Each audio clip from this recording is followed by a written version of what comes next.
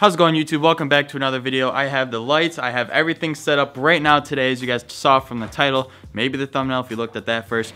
We're doing a how-to tubeless BMX tire. These videos get tons of views and you guys always want to know, how do you do it? So that being said, I'm going to take the camera over to Kevin and we are going to teach you, well, he mostly, maybe a little bit of Will, but anyways, we're going to be teaching you how to make your bike tubeless, BMX bike preferably. But it works with every bike if you actually think about it. So we're going to be making your bike tubeless. Originally I was going to, but yeah. You need to have yours replaced anyways. Yep. So today we're going to be showing you how to set up a BMX bike tubeless. This would be kind of considered the ghetto way to do it. I work at a bike shop, Syracuse Bicycle, and I set up normal tubeless setups all day. I set up tubeless bikes. I popped a lot of tubes. I wanted to try it. I gave it a little trial run. I think I've been riding tubeless like 2 months now. To set this up, you're going to need your BMX wheel, tire. Not all tires and wheels will work with this. That is one little disclaimer. This tire in particular is a Shadow Strata V2, and it worked on his back, so it should work on the worked on his front. As a matter of fact, it should work on the back. You need a 16-inch tube. This is a Bontrager tube. We're going to need some sealant. Do not use slime sealant from Walmart. Use actual tubeless sealant. This will work the best. Where can you pick that up? Your local bike shop. You can find them online. Walmart might have something like that, but if it's not for a tubeless tire, don't use it. Razor blade as well. And some tire levers. One more question, because what tires can you use versus what you can't? There's really no saying like what exact tire, but it really depends. If you have a tire that is nice, wide open, has a good sturdy bead on it, it's probably gonna work. I personally run Odyssey Path tires. Any well-built tire should seat up. So nothing like Kenda contacts or like folding tires, nothing like that. You can get it to work with almost every tire. This right here, this is a Maxxis Grifter folding tire, good condition. You see there's one sealant in it, but we found that the folding tires leak air a lot quicker. And another disclaimer is you might end up with some sealant leaking out onto your sidewall. You're not going to lose much air at all. Okay. Why is it blinking? It doesn't like you. I don't know, man. Okay, so we are going to start off with our 16-inch tube.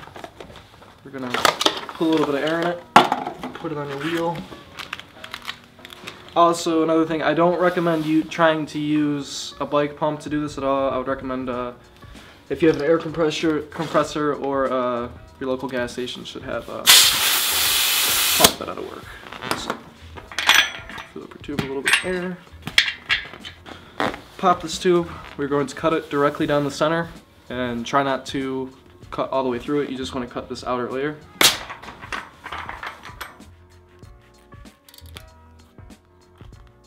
Now it has to be a 16-inch tube without, it can't be like a slime tube.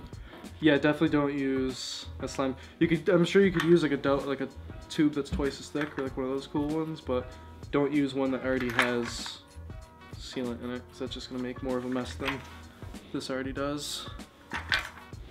And if you were to wanting to do this like on your 21-inch bike or 22 or 37?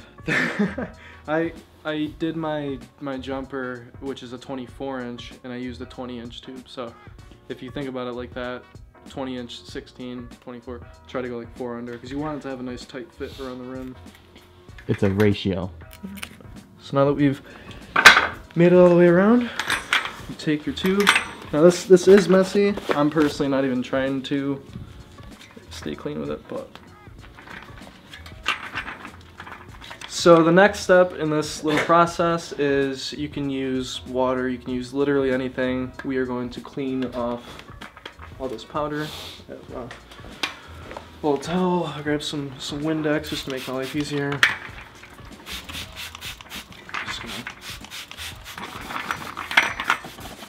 Now, would you have to have a rim strip on still to do this? Yeah. Okay. Just still works the same, stops your tube from getting a hole in it. So yes, this is a tubeless setup. I'm sure you're gonna get some comments, oh, well, it has a tube in it. Yeah, it does, but it's not serving the purpose of a tube. Yeah, and realistically, you can set this up fully tubeless if you wanted to use one of the Presta valves and this and that, but we set up fat bikes with a setup kind of like this. It's just like a ghetto tubeless, pretty much. It works the same. So if you are a professional, obviously you would know to have any type of logo line up with your valve stem. So here we have a right-hand drive wheel, directional tread. We're gonna seat on the side of this, make sure a little faded logo is lined up. And now, just like when you're putting a tire on with a tube in it, and you have to watch out for getting yourself a pinch flat, you don't want to puncture this piece of tube, which it can definitely be a challenge with some tires. This one's not gonna be too bad. Alright, so we have one side seated. First time I did this, I took a precautionary step just to avoid making a mess and putting the sealant in it and then having it not work. You can seat this up and try to seal it dry. I don't think this tire has many holes or punctures in it, so. Just one. How big is it? Not too bad? About the same size as the other one. Well, we're gonna try to seat this tire up right now without any sealant in it, and if it works, we'll unseat it, put the sealant in, we're good to go.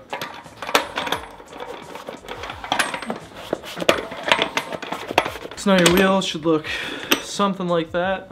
Get the general concept of the tube is just there to seal off the rim to prevent any air from coming out, and the tube also gives you a way to put air in your tire. Like I said, we don't recommend using a bike pump to do this. I'm using my compressor. I have about 60 pounds of air in it, and some tires are going to be much harder to seat than others. I kind of usually sit like this and give it a little bit of pressure with the legs.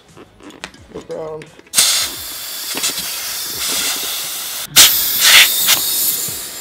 There we go. Like William said, there is a hole in this tire. Just one. I'll plug that up. Now we're coming out your tire. Pretty soft, it's got some air in it. That's good. You could probably do this without the sealant, but you want to seal it in. Yeah, you can definitely set up tubeless without the sealant. I set my jumper up tubeless without sealant, and I lost pretty much all the air overnight. Like, I could unseat it with my hand. So the sealant guarantees that it's sealed. We're going to unseat this and add the sealant in there, and the sealant will take care of this problem right here. Now will we be able to see that? Yes, we will. Yes. My favorite part. Alright, so we're gonna unseat this tire again real quick, and just to be sure that we're not gonna pop the tube, I'm gonna use a tire lever, and I'm going to pull this tube out from where I'm gonna put the tire lever, just to make sure we don't puncture it. Down over. Tire is now unseated. So this is how you can really truly test your local bike shop, is if it's what? The logo is matched up with the valve. Oh yeah, if you have a local bike shop and they're not lining up their logos with every single valve stem in the entire store, they shouldn't even call themselves a bike shop. Now, is there like a reason why they do that, or is it just like... It's all about the aesthetics. Say the word to yourself, never forget it, aesthetics. Aesthetics, guys. Aesthetics. To actually set your tire up tubeless, when you're doing a tubeless setup, you are going to seat the tire about 3/4 of the way, maybe more, and then you have a spot to pour your sealant in. So we're going to do that. Put this tire on most of the way. Make sure our tube's not gonna fall in there when we're popping her on. So now we have our Bontrager tubeless sealants. This stuff kind of cakes up in the bottom of it, so you gotta shake it real good.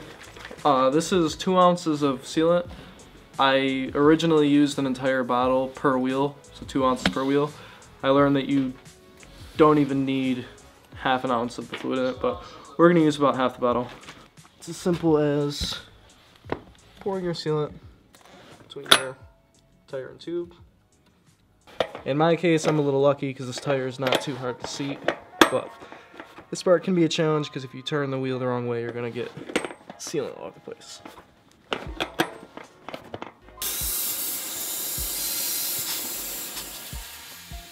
There we go.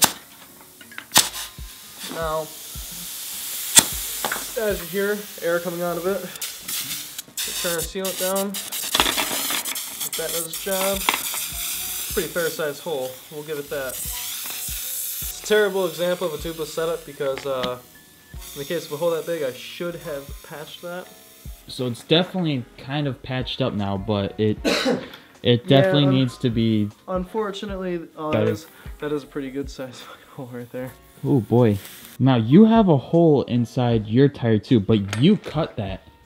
You did that on purpose. So one of the first things I did when I set my bike up tubeless is I actually stabbed my tire with a razor blade right between the little tread seam, and Needle was a witness to it. When my tire was leaking, spin it, it'll stop leaks. In the case of this hole is just a little bit too big for it to seat up and seal it. I don't know why, that's a first.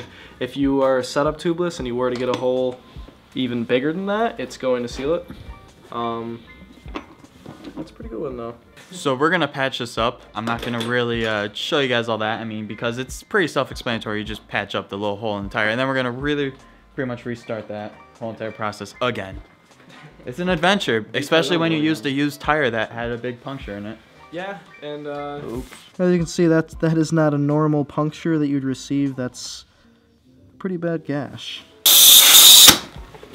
Sometimes it's kind of hard to get the tires to bite on, but they usually will if you give it a little bit of patience.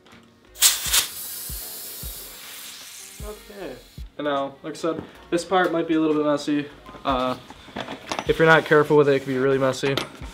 The sidewalls of your tire are more than likely going to end up a little bit wet. With this particular sealant, it doesn't leak out the white sealant because that's the silicone in it. It just kind of would have a clear liquid left on the side of my tires, but it stopped doing that.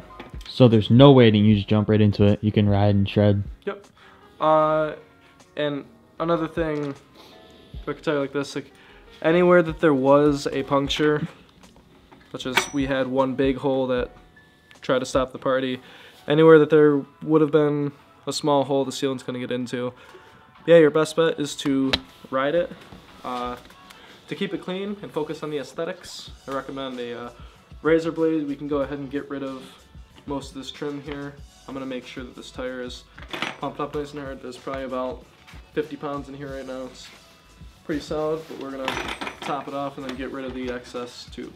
I got a lot of comments saying that you could not do this with a high PSI. Clearly, it works if it's 70 PSI, and you could probably go 110 if you were really parked. Yeah, as mentioned that the other day, I saw some kids were saying, oh, it's not meant for this and that. No, it's not necessarily meant for BMX. Tubeless wasn't designed for that. Tubeless is for mountain bikes primarily, because with the tubeless setup, you will not get a pinch flat, and most punctures are going to seal themselves. Also, keep in mind, for the kids that don't think you can put high pressure behind this, tubeless road bike setups are a thing, and they do run 100 pounds plus. So. And you know, there's downhill racing people who have tubeless, and that's what they do. And yeah, downhill racing is freaking amazing, insane. Yeah. Like there's. That's another advantage. Not having a tube in there means you can run incredibly low pressure, and that actually gives you a little bit more suspension even, and you don't have to worry about getting a pinch flat. A fair amount of risk and reward. I like it. I've been riding it for like 2 months now. If you guys saw one of Nino's recent videos, I learned that my original thought was if you burped one of these tires, it's going to completely unseat and blow apart, and sealant's going to splatter everywhere. But I actually learned that in a lot of cases, if you land sideways, what would have given you a pinch flat might burp your tire in this case, but you're not gonna completely unseat the tire. I burped mine twice and lost 20-30 pounds of pressure, but they're still good to go. There you go, you and your new tubeless rim. So that is basically how you set your bike up tubeless. If you guys are going to do this, please go post us on Instagram, send us a DM of you guys and your bike that is tubeless, because we will love to see it. We want to see new builds that are tubeless. And hey, 10 years ago, people thought plastic pegs were absolutely absurd. People thought 4-piece bars were absurd. And you guys are probably watching this video thinking tubeless is absurd. And now it's possible. Kegs and 4-piece bars is like the new normal, so. Kegs. 4 kegs. 4 kegs. So this could be the new thing. If they set up a tubeless setup and they put a picture or anything up, it should be hashtag aesthetics. Hashtags aesthetics. So leave. Aesthetics. So- Can't say that word. So thank you guys for watching, and if you guys watched it to this point, please leave a like, please subscribe, and go follow the boys on Instagram. There's Instagrams will be listed right below this video. So with that being said, thank you guys for watching. Thank you guys for subscribing. I'll see you guys in the next one. Peace. Up here in the night.